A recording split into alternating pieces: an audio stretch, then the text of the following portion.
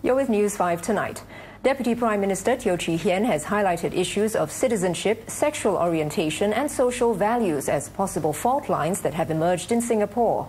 He said racial and religious issues remain sensitive and called on public officers to be mindful of managing social tensions.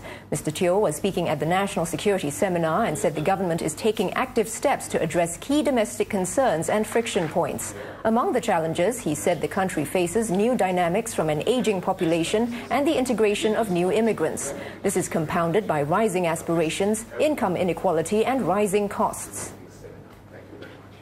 Government may also not have the best answer or the perfect solution to every issue. So sometimes our most important role is simply to bring different groups together, to find a common understanding, or to channel their energies in a constructive direction.